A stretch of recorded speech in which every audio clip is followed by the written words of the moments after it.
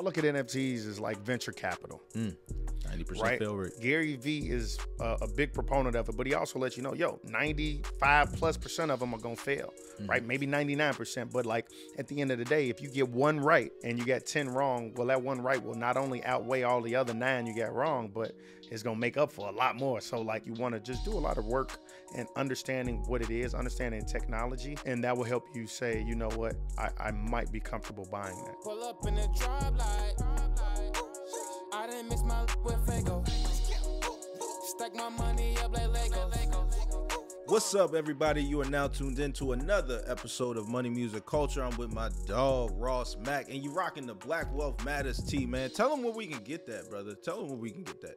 Oh, man, look, you already know. Look, Black Wealth Matters is very important to me because at the end of the day, right, Black lives, in order for us to matter, we got to get our bread up, right? Black wealth has to matter, and I truly believe that. And you can get it at maconomics.com.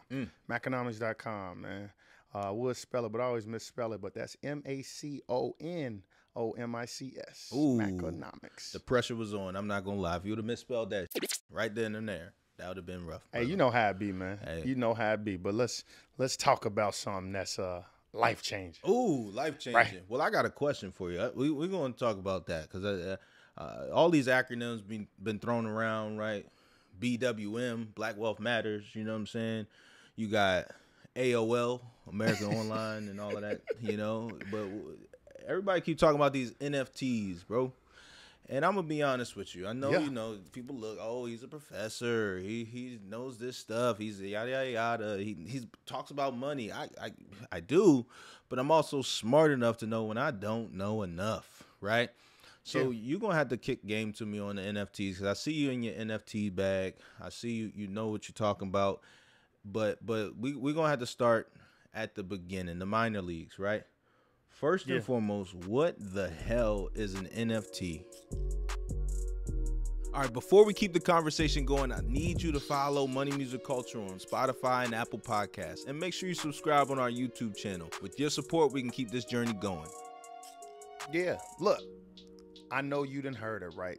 Even your grandma and your auntie was talking about this at Christmas dinner table, or better yet, at Easter or something, right? Because everybody was trying to figure out what it is, right? So NFT stands for non-fungible token. So what a non-fungible token is, it shows a unique ownership of something, right? On the blockchain, right? Therefore, you can't duplicate it, you can't replicate it. But first, let's even talk about what fungible is. If we were to dissect the word non-fungible token, right? So fungible, for something to be fungible is this, right? You have two $5 bills, I have a 10. We both have $10. Therefore, that is fungible. It don't matter where you at. We both have $10. You got two fives, I got 110, and somebody else got, 10 ones. We all got $10. Therefore, it's fungible. It's interchangeable. We all have the value of 10. However, the one and only, the master recording of Billie Jean by Michael Jackson, there's only one master recording of it, right? And that right there is the unique one of one. Right, so put it like this. We all can have the MP3 song of Billie Jean on our phone, but in order to actually own the master, right, that right there is the digital NFT of it, right? So right now, a painter, right, can literally paint a portrait. Y'all know how long it take a painter to paint a big masterpiece, right? And then after that, right, there's only one time he only painted one painting in life, right? After it, the person might be able to sell some prints of it, right? But the actual one painting that he or she painted originally is the NFT. So what it is really showing you is the one of one of something, right? And so, I think, so does that make sense? So I just want to make sure. So fungible, when you're talking about the $10 example, the fact that I have $10 or if I have this hat and you have this hat, then it's fungible. But non-fungible would mean that it's one of one. Is that kind of how you would break it down? It is the uniqueness of it. It is the master recording of something, right? And so I think we all get kind of bottled down thinking about, NFTs in the realm of a picture, right? Like, oh man, what the hell is this monkey? Why is this monkey worth something? What the hell is an NFT? Or what is this, ape? Or what is this kitty, a crypto kitty, right? And I think people need to understand that NFTs is something beyond a picture. What it is doing is showing you ownership, verifiable ownership that lives on the blockchain, right? Blockchain itself, that's a whole nother episode. But what it is a network of computers that allows people, you know, to verify ownership through a series of different, you know, computer things they're doing. Exactly, right? Blockchain is showing you ledgers, right? And then at the end of the day, right, the different transactions, etc., is able to show you who owns what, who bought, who sold it, but not the actual identity, but it's able to verify everything. And so the reason NFTs are dope is because, you know, back in the day, right, I'm an artist, right? I'm a musician. We'll say it that way. I'm a musician, and I'm trying to buy my masters back from Def Jam or something, right? Well, one is, you know, the easier way is to say, yo, I recorded this song. Here's the NFT of it, and then I can actually sell out those NFTs, right? But the NFT itself, it doesn't just have to be one, right? That's you can sell, you know, hundreds of thousands of it, but the uniqueness of it is like, this is the one of one. This is the two. This is the second iteration of the one of one, the third one, right? And you could sell hundreds of thousands of them. But the thing that just makes it so dope is that it is, you know, a community, right? And I had a example one time, because people don't understand, like, at the end of the day, we all have bought an NFT. It just isn't called that yet, right? And so one thing, because of COVID, it really sped up technology and made it move faster. Here's a great example of an NFT, right? All of us have gone either to a concert or to a sporting event recently. Guess what? When you get there, guess what? Everything is touchless, meaning there are no physical tickets anymore. Well, guess what? When you bought that ticket to that game or to that concert, right? If we went to go see Cope lose again, right? We bought that ticket. We bought the ticket, but guess what? It went to our phone. Therefore, technically, we walk into the stadium. They beep our phone. Guess what? That is technically an NFT. We have a one of one that represents the ability to ownership of this seat, right? I don't own it for life, but I own this seat, right? There was a tangible value that came with me technically purchasing this NFT. And that's the thing, right? I want to say, when you look at, you know, how technology went, this most recent Super Bowl, right?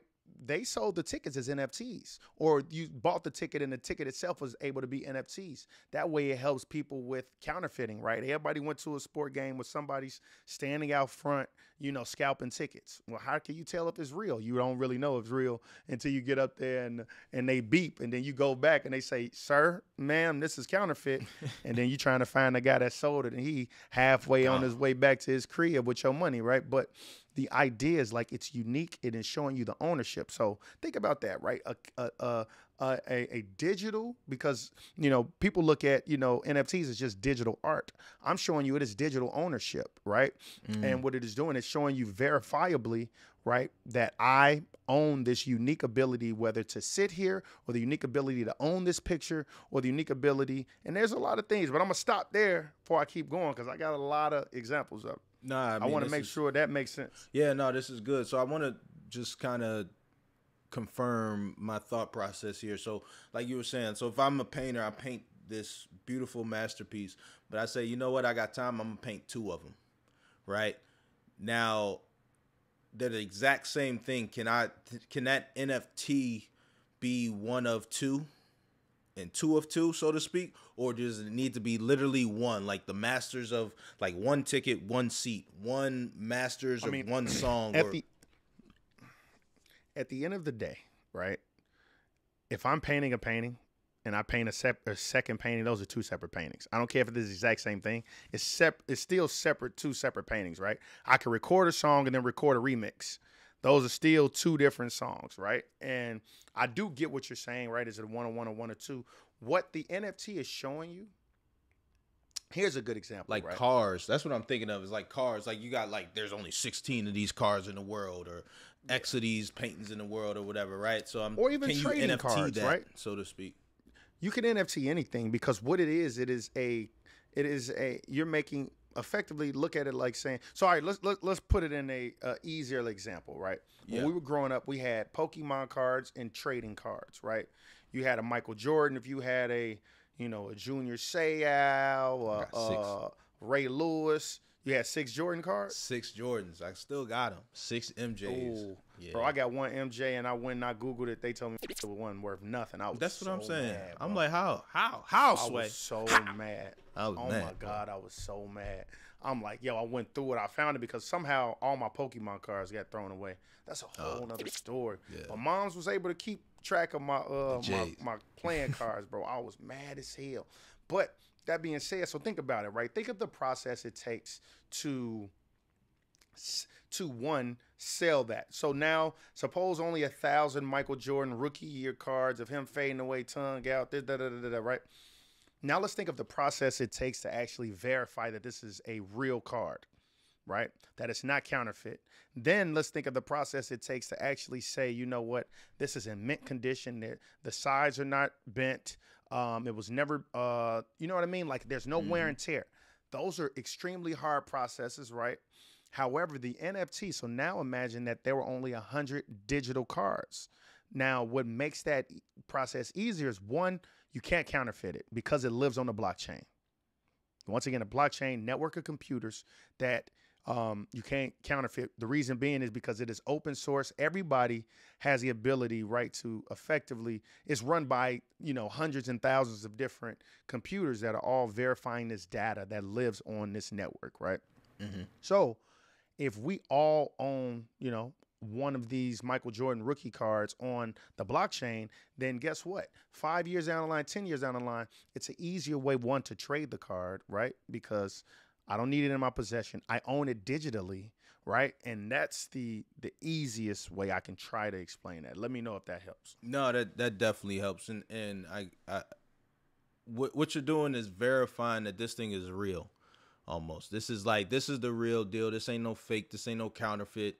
This is either I'm purchasing it for ownership to show that this is mine and I got it and it's one of one, or I can also, like the use case, I think that's what, you know, people always talk about utility, right? The use case is being able to one, show people, hey, this is mine and I own it, or also being able to use it in, like you said, like a concert situation or showing up to a game, right? Verifying that this isn't counterfeit, which is dope.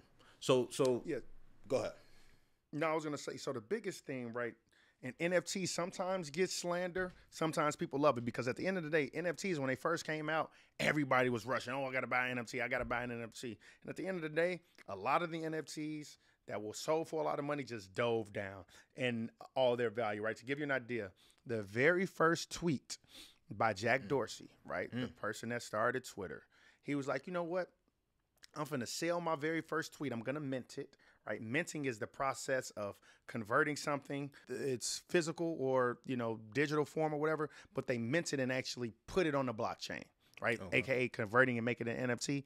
So he's like, yo, I'm going to sell my NFT. And because he's rich, he probably gave it away to charity, but he sold it for like damn near $2-3 million, right? Yep, 2.8 million. Yeah, 2.8 million, right?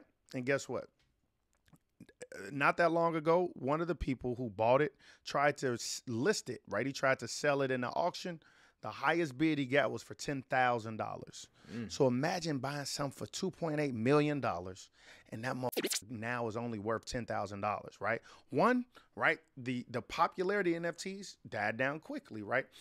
People weren't checking for it as much, right? They're like, oh, yeah, that was a scam, bro. I don't want that, right? And so I always tell you the use case is important, right? So, you know, right now I got a painting behind me, right?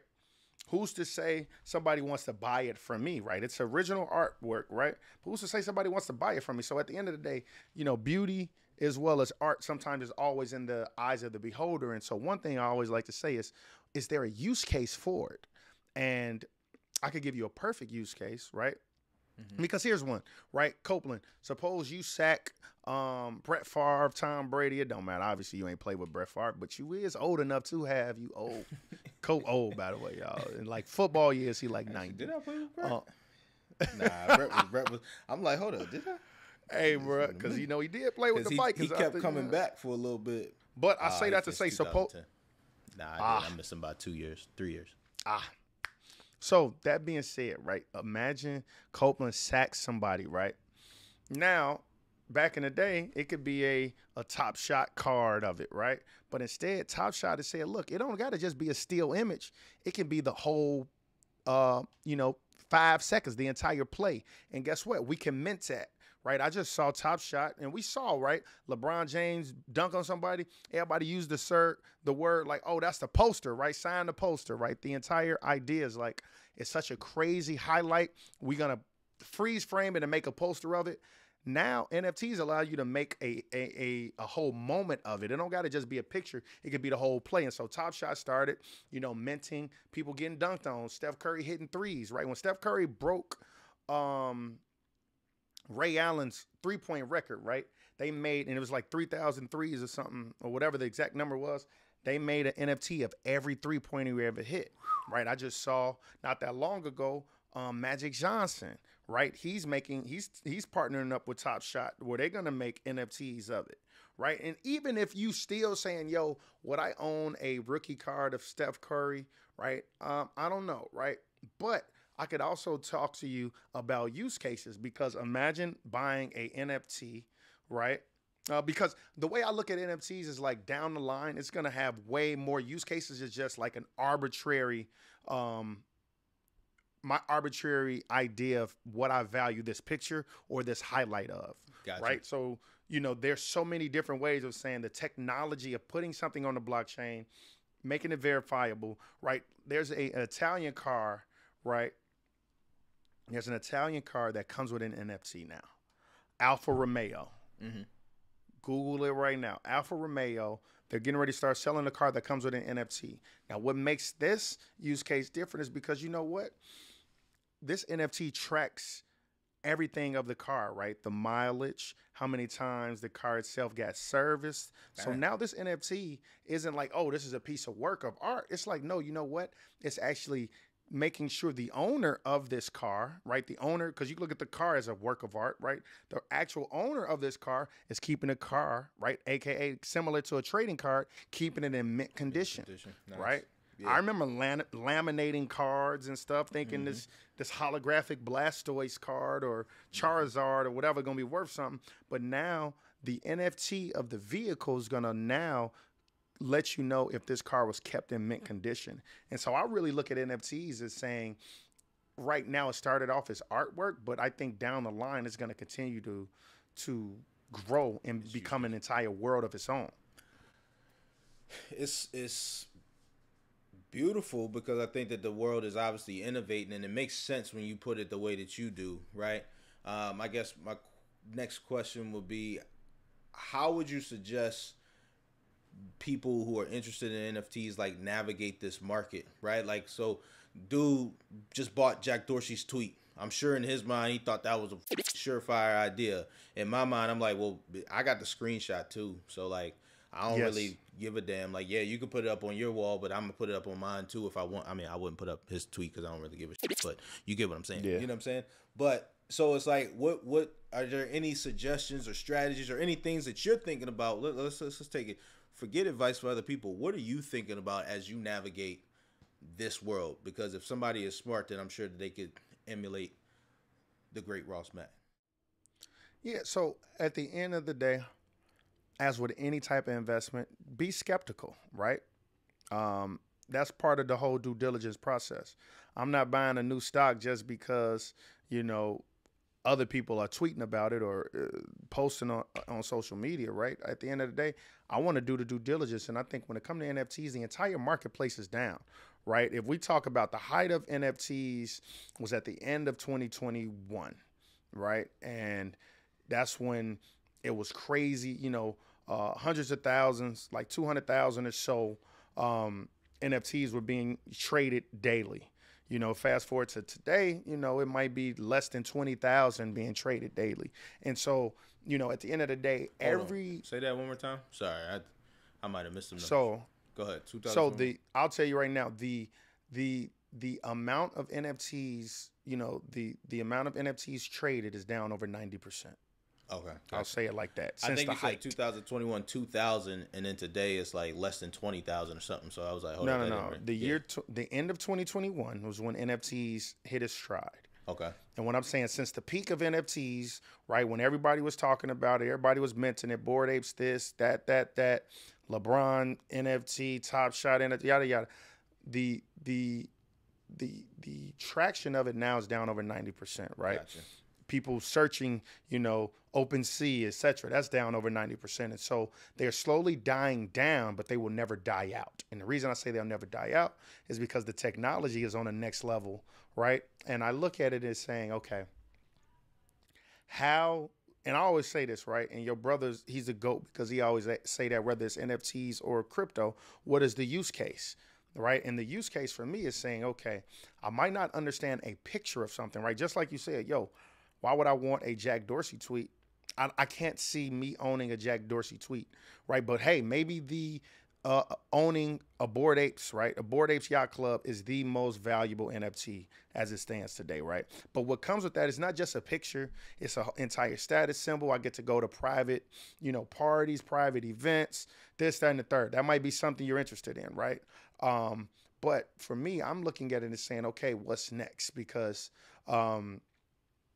and if the technology of it will allow us to now take very complicated contracts and make them NFTs. And I look at that and saying, okay, how do we simplify life? Because at the end of the day, technological advances are always going to continue to come, right? When we never thought, 20 years ago or 10 years ago, 5 years ago, nobody thought you would truly be dating, virtually. Right? People probably having dates in the metaverse, right? People didn't think we'll be swiping on Tinder to meet a date, right? But like at the end of the day, that's just how it is. And so now when you look at what NFTs will end up growing to, they will just be finding ways to put contracts onto the blockchain. That way it's easier to understand, easier to trade or buy and sell certain things, right? Like I talk about it all the time. Like the process of buying a home is very tedious, right? Title transfers, who owns the deed, you're signing this, you're signing that, they lawyer reviewing this, that. But if it was all on the blockchain, it might be an easier process. So for me, I think when it comes to investing in it, it is always a hit or miss, because what you're really banking on is that the community that is representing a picture is like, yo, I want to buy this picture from you, right? And the same with art on my wall, right? It's very hard to sell a piece of art, but if it's unique, if it's something that you believe in the artist, then I think you might be able to say 5 years down the line, it might be worth something. But that's just kind of how I look at it. Subjective. And man, I know the art good is always times. subjective. I know the good times painting when I see it, brother. Talking about original one-on-one, boy, that's good times, bro. I've seen that junk before. Nah, man. But like, it sounds like it's one of those things to keep your eye on. Obviously, if you see an opportunity or find an opportunity, it's something that you want to vet thoroughly. But like you said, 90% of these things have failed, so it's going to be here. But yeah, so I look at NFTs really. So I look at NFTs as like venture capital. 90% fail rate. And Gary V is a big proponent of it, but he also lets you know, 95+% of them are gonna fail, right? Maybe 99%, but like at the end of the day, if you get one right and you got 10 wrong, well, that one right will not only outweigh all the other 9 you got wrong, but it's gonna make up for a lot more. So like that's how you can look at it, right? Like right now the market is down. Might be able to get in for the low, right? That's it's harder to conceptualize sometimes, but shoot, the stock market down, the crypto market down. At the end of the day, we like buying assets at a discount. And so, I think when it comes to trading NFTs, I think you want to just do a lot of work and understanding what it is, understanding technology, and that will help you say, you know what, I might be comfortable buying that. Big facts. Well, I appreciate the lesson, my brother. I appreciate the lesson. I think one of the things that Gary Vee also mentioned is, like you said, 95% of these companies are going to fail, right? Like you look at the Apples, the Amazons, and all these other companies, and like there were other companies competing with those companies to have that brand household name, right? And so don't necessarily be dismayed by that. It's like you said, do your best. If you're going to play in the space, if you're going to invest in the space, do your best to find and pick the winner, so to speak. Last thing, I guess, in as quick of an answer as you possibly could, do you believe that NFTs are something in a space that you should definitely be looking into for the future? Or do you think, hey, let's go ahead and focus, like how much of your time are you focused on NFTs versus the things that you know, see, and feel today? I mean, at the end of the day, NFTs is just a technological advance. It allows you to show digital ownership of something, right? Whether it's contracts, whether it's pictures, whether it's, the Carfax of a vehicle, right? But I think you should know about it. Not necessarily saying put your money in it, but make sure you do your due diligence. Say no more. All right, man. Well, as we do, man, money, music, culture, man. I'm gonna tell you to tell a friend, to tell a friend, to tell a friend what Ross says. So Ross, tell him how you tell him, man. Oh, you already know, man. It's another episode of Money Music Culture. Make sure you tell a kid that beat up on you in 2nd grade. You know what I mean? Make sure you tell a 4th grade kid who digged in his nose and touched your books and you got in trouble because you said, ooh, we got the cooties. But look, at the end of the day, tell your auntie, your cousin, as well as your second cousin that you thought at the family reunion you liked till you found out y'all was actually related. But nonetheless, another episode of Money Music Culture. Let's get to it. Let's get it.